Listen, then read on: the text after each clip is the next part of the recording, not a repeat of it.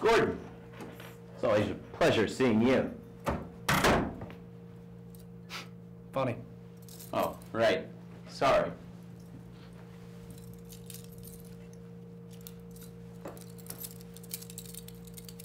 Yeah, sorry about that. There's mandatory prison regulations. You know how it is. Suppose I do.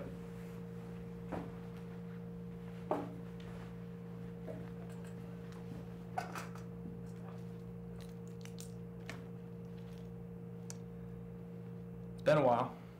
I suppose it has. 9 months, in fact. Whatever happened to you visiting every 6 months? How are you supposed to know if I'm keeping myself straight-laced if you don't visit? Look, I know I haven't been keeping up my end of the bargain, but work has kept me busy. You're not my only client. Yeah, I'm your favorite. Let me finish. You're not my only client, but that doesn't mean I should have broken our agreement. I'm sorry. It's all right. It's no problem. I'm just busting your chops. You know me.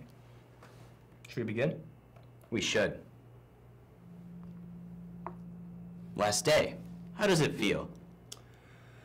Long overdue. 7 years is a bitch. I can imagine. You had a piece of shit first lawyer. I did, didn't I?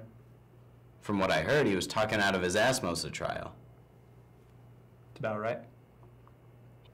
He was your downfall.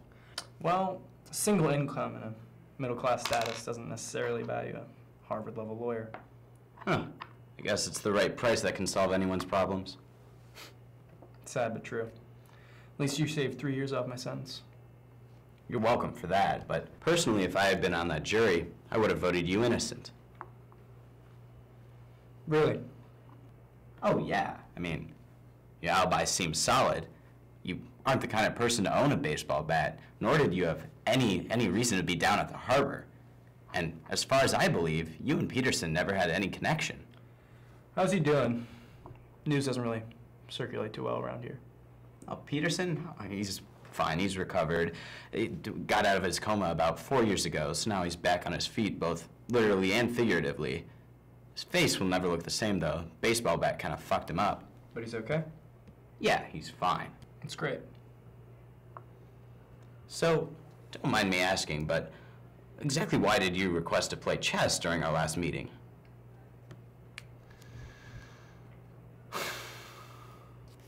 I chose chess because chess is a game that makes you think.